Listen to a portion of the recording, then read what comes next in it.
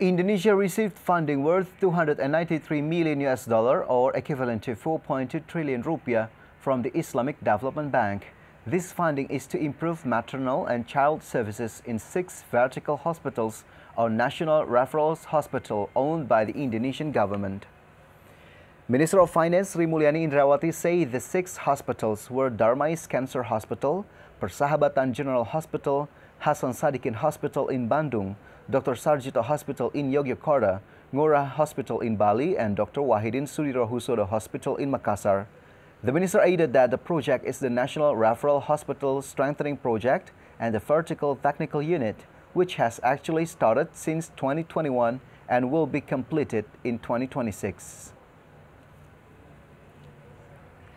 This is one of the very important, what we call it, bottleneck in the health services in Indonesia.